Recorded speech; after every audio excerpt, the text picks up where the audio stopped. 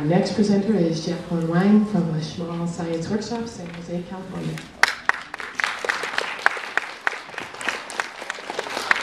Hello everyone, my name is Jacqueline Wang, and I'm here to present to you a novel method to determine human blood typing through molecular genetic analysis. So today, I'm going to talk about the problems surrounding blood transfusions, the current method of serology, the new method of molecular testing, and the results of my experiment. So first of all, what is the problem you're trying to solve? Well, according to the Public Health Agency of Canada, 1 in 5,000 transfusions result in an immune reaction to the donated blood. An immune reaction occurs when there is a mismatch between donor and recipient blood types. The recipient's immune system attacks and destroys the blood cells in the donated blood. This condition can be potentially life-threatening, especially for patients who undergo multiple blood transfusions, such as those suffering from leukemia or sickle cell anemia.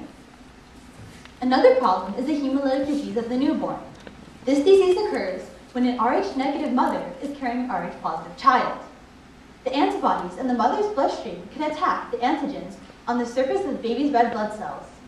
Because current serological methods cannot detect parental zygosity, 40% of pregnant women are unnecessarily treated for HDN to curb antibody production. This may cause unwanted side effects. So now I've talked a little about the problems with blood transfusions, I'm going to get into a little background on blood type. Let's take, for example, that someone is type A blood type. This means that they have an A antigen on the surface of the red blood cell and anti-B antibodies in their bloodstream. If they're type B, they have B antigens on the surface of their red blood cells and anti-A antibodies in their bloodstream. If they're type AB, they have both A and B antigens on the surface of their erythrocytes and neither anti-A or anti-B antibodies in their bloodstream. If they're type O, they don't have B or A antigens on the surface of their red blood cells, and they have both anti-A and anti-B antibodies in their bloodstream. So as I mentioned before, an immune response happens when there's a mismatch between donor and recipient blood type. So let's take, for example, a person with type A blood type receives type B blood type. The anti-B antibodies in the recipient's blood will attack the B antigens on the surface of the donated blood. So now that we've talked a little about the A and B antigens, I'm going to get to the D antigen. The D antigen, also known as the Rh factor, controls the plus or minus of human blood type.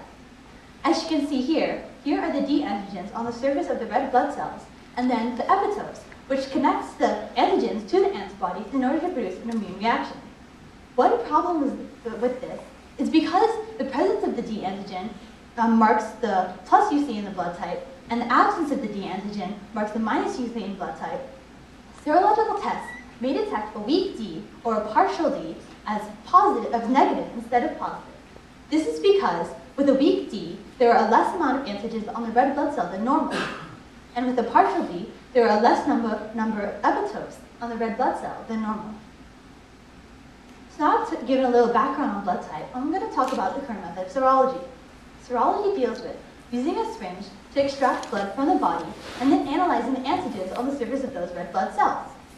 However, there is one downfall to serology, as serology can only detect the phenotype of the subject. This can be a problem when it comes to things such as the A1 and A2 subgroups. Within type A, there are many different subgroups, the two main ones being A1 and A2. The people with A blood type are mostly type 1A. However, A2 blood type has a phenotype that is between A and O. This means that serological typing may detect the A2 blood group as O instead of A.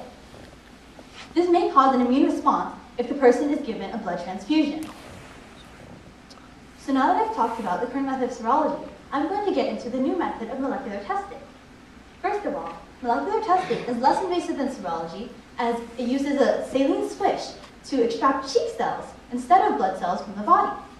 This is important for people with small veins or those who get blood tests on a normal basis, such as those suffering from cancer. Also, a less invasive way in order to determine blood type is important in things such as fetal typing, where extracting blood from a fetus while it is still inside the mother is nearly impossible.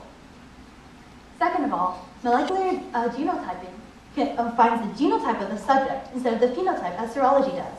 This is important with factors such as the weak D, the partial D, and the A1 and A2 subgroups. Third of all, molecular analysis can find the parental zygosity of a subject, which is important in finding the risk factor of diseases such as the hemolytic disease of the newborn. So here's a flowchart of the molecular analysis procedure. I first extracted cheek cells from my subject and purified the DNA by isolating it from the cell debris. I then added 2 primers that marked the beginning and ends of the ABO gene and multiplied it via PCR or polymerase chain reaction.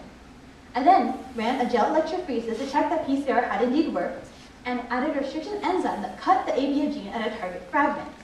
I then ran a final gel to get my result. So now I've talked about the procedure of the molecular analysis, I'm going to talk about a little background on the ABO gene itself. The ABO gene is on chromosome 9 on exon 6 and 7. The O allele lies on exon 6, and the A and B allele lie on exon 7. To differentiate between the A and B allele and the O allele, there is a single nucleotide polymorphism of a deletion at guanine at position 261. This results in a frame shift that renders the O allele non-functioning. In order to differentiate between the A and B allele, there are 7 single nucleotide polymorphisms that result in 4 amino acid changes that are highlighted in red. This red sequence represents the A allele, and the green sequence represents the B allele. In order to differentiate between these 2 alleles, we use a restriction digestion enzyme that looks for the specific sequence for an allele and cuts it in order to find it in our final gel. So here's one of my final gels for my ABO experiment. Highlighted in yellow are the bands that represent the 164 cleaved O allele. This means that the restriction digestion found the single nucleotide polymorphism and cut it, and it means that this subject has an O allele in their genotype. If you look above here, you can see the 248 uncut A or B allele, which means the restriction digestion enzyme did not find the single nucleotide polymorphism, and thus the person has an A or B allele in their genotype. So now that I've talked about finding the A and B antigens, I'm going to talk about finding the D antigen. As I mentioned before, the D antigen codes for the Rh factor, which is the plus or minus gene blood type. There are 2 main genes that code for the Rh factor, RhD and Rhce. If you are Rh positive, you have both RhD and Rhce. If you are Rh negative, you only have the Rhce gene. By looking for the presence or absence of the RhD gene, we can see if someone is Rh positive or Rh negative. So for my experiment, I looked at a 576 base pair segment with intron 4 of the RhD gene and a 198 base pair segment from exon 10 of the RhD gene in order to find the present or absence. As a control factor, I looked at the Rhce gene at a 1,225 base pair segment on intron 4. So here is one of my final gels for the Rh experiment. Here you can see the 198 base pair RhD gene, which means that the gene was present, and thus the person has a protein on the surface of their erythrocyte. This means that the person's Rhc genotype is plus. So here is a chart comparing the serological typing results to my molecular genotyping results. For my test, I found a 100% accuracy match between the molecular genotyping and serological typing, as well as the second hidden recessive allele that was not found by serological typing. For example, if we take subject 10, we can see that through serological typing, they are type A. However, through molecular genotyping, we see that they are type AO, which reveals the second recessive O allele that was not seen by the serological test. So in order to confirm my research, I constructed a family tree because most of my subjects were my family. As you can see here is a basic Punnett square of a mother who is AO, a father who is BO, and the possible offspring they can have. One key thing to note is if you look at my immediate family, you'll notice that my mother is type A and my father is type O. However, serological tests cannot detect the second hidden recessive O allele, so you might assume that the only possible offspring they can have are type A. However, through molecular genotyping, I found the second hidden O allele, and thus I am type O because I received the hidden recessive O allele that my parents both shared. So in order to confirm my Rhd results, I sequenced the gene and found the sequence that represents the Rhd gene itself, thus confirming that I was indeed looking for the Rhd gene. So in conclusion, I found that molecular genotyping was less invasive than serological testing because it uses cheek cells instead of using blood cells. This is important for people who have thin veins or those who suffer from cancer and go through multiple blood tests. Also, it is important for fetus typing as it is nearly impossible to extract blood from the fetus while it is still in the mother. Also, molecular genotyping is more accurate as it we provide the genotype of the subject. This is important for things such as the weak D, the partial D, and the A1 and A2 blood groups. Finally, molecular genotyping can reveal the parental zygosity of the subject. This is important in diseases such as hemolytic disease of the newborn, where a risk factor must be calculated. Next, molecular genotyping is cost-effective as it reduces unnecessary treatments, such as the hemolytic disease of the newborn, as 40% of pregnant women receive unnecessary treatment for it. Also, molecular genotyping can ultimately save lives, as it avoids alloimmunization by finding a more accurate blood type match. So in the future, I propose by using technologies such as the microarray and gene chip, we can improve the automation of the molecular analysis and not only reduce the cost, but also produce samples on a mass level. And also, by using this promising new method, along with serological typing, we can find a more comprehensive blood type match, which will ultimately push the scientific community forward in order for it to accomplish its goal of personalized, pain-free medicine. I'd like to acknowledge Sarah Thaler for her mentorship, Sarah Perry for her mentorship in lab techniques, Belinda Schmall for her advice on presentations, Dr. Kate Schaefer for her advice on scientific research, Dr. George Fisher for his advice on developments in medicine, and Dr. Han Li Ji at the Scientific Research Center for his advice on molecular genotyping. Thank you.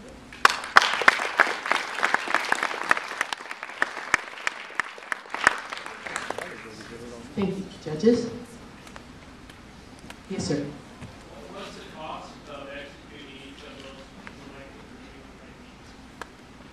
The question, what is the cost of executing each molecular genotyping cost?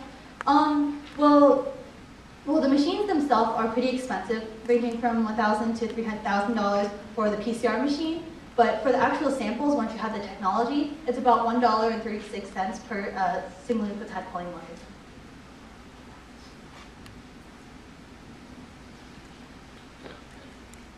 Yes, sir. How would you collect fetal cells for phenotype analysis? So the question was, how do you collect fetus cells? Well, as you might know, the fetus is always sloughing off new cells from its skin like everybody else's.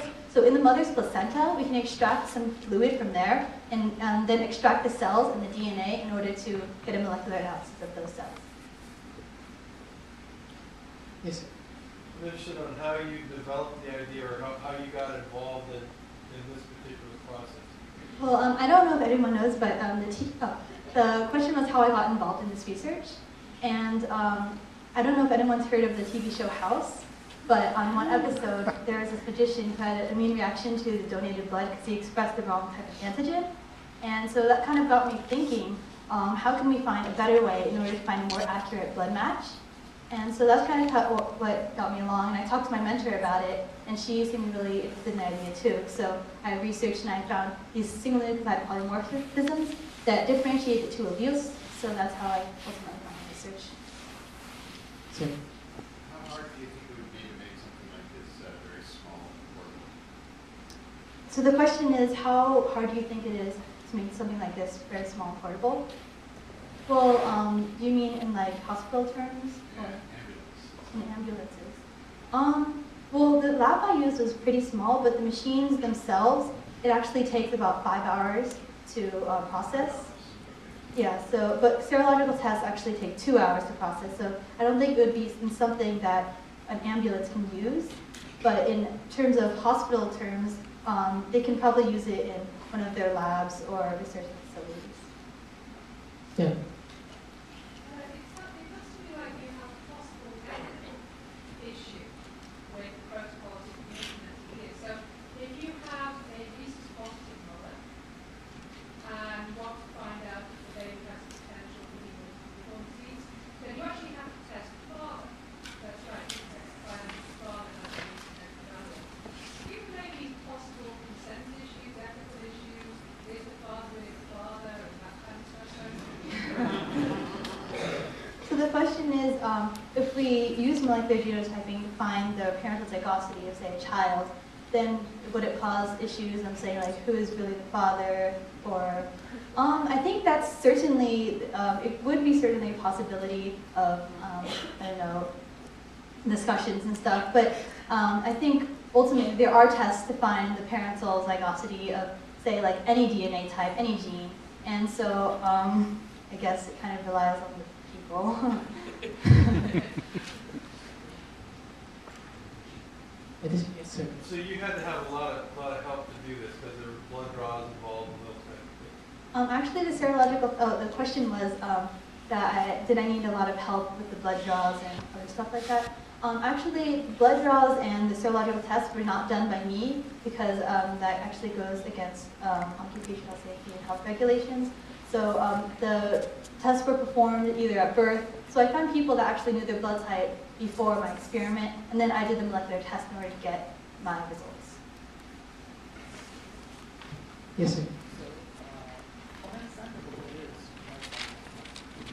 The question was, how many samples did I use? Yeah.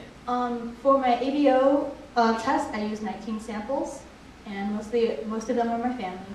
And for my RH test, I used about 10 samples. Additional questions from the judges? One more question. Okay. Then we'll take one from the audience. Hand up.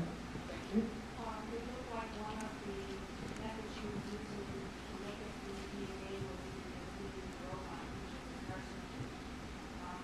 How did you handle that? I actually didn't handle that one. Oh, the question was that I used ethylene bromide in one of my procedures for my molecular testing, and my answer is that I did not handle the ethylene bromide because I am underage and I can't handle that stuff. So my mentor, Sarah Perry, handled it for me. And that's my last question. Thank you very much. Thank you.